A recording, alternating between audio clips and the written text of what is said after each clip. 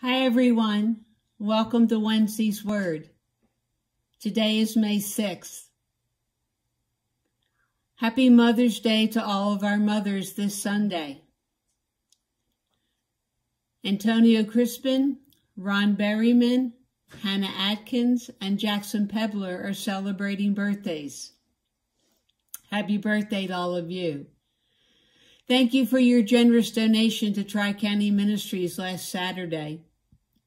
We will continue with our 11 a.m. to 7 p.m. donation time on Saturdays until we're back again for Sunday Mass. Thank you, too, for your loving emails and cards of support. We are definitely in this together. As I talk to each household, I'm hearing two recurring themes. First, I can't wait until I get back to normal, and now that our family has lived this way for a while, I don't want to ever go back to the way we used to live. No matter how you feel, there is no going back. The past is past, and the grace of this time is already propelling us into a new direction as we hold on to love. You have all become less and less of who you were and become more and more of the new possibility of yourself. As you are beginning to bond with your new life and let go of the parts of your life that just don't fit anymore, these days have led you to become more patient, more generous, to be kinder and more intentional about your relationships, especially with your family. One parishioner shared with me that her grandchild made the comment at the dinner table that she really enjoys her family mealtime now. The usual sibling rivalry and bickering has been replaced with genuine conversation and laughter, storytelling, and joy. All of us, from the youngest to the oldest, are learning to live differently. These times of difficulty and struggle are becoming our best teachers. These past 8 weeks have given us new insights and taught us a whole new litany of appreciation.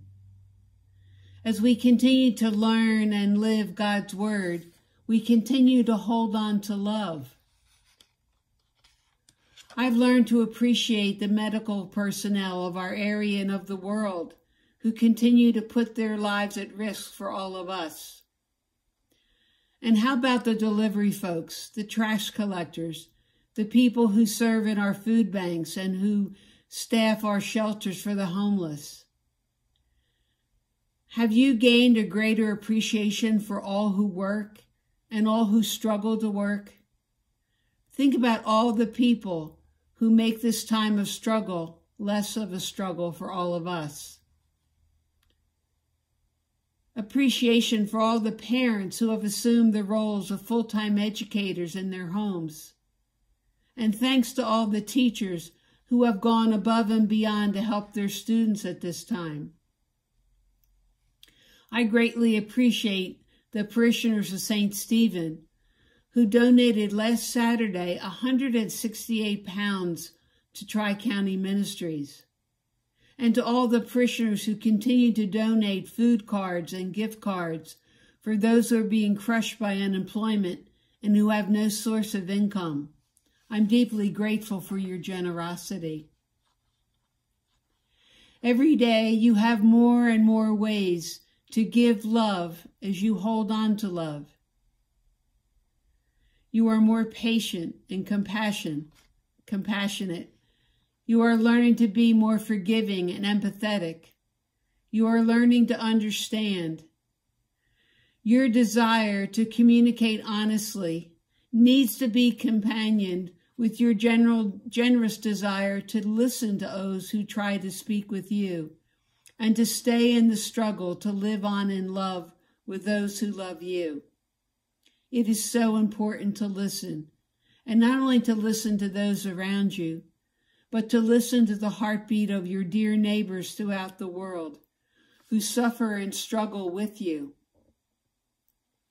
As always, This coming Sunday's Word of God speaks to us right to where we are, just as we are.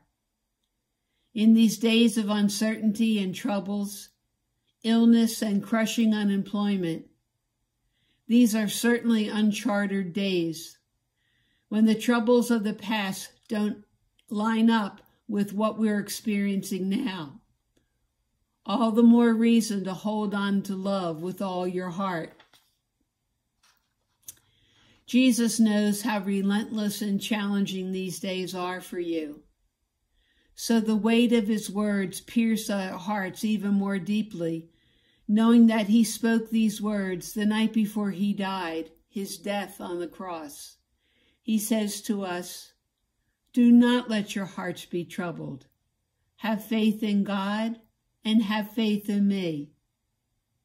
So he who is our way, our truth, and our life understands your troubles and reminds you to hold on to love and to know that love is holding on to you. So hold on to love. Hold on to the gospel way, the truth of Christ's teachings. Celebrate the gift of your faith and the gift of life in God, even with a deeper sense of gratitude today. Appreciate the little miracles of each day, and appreciate the little resurrections of each day. And no matter what, hold on to love, and know that love is holding on to you.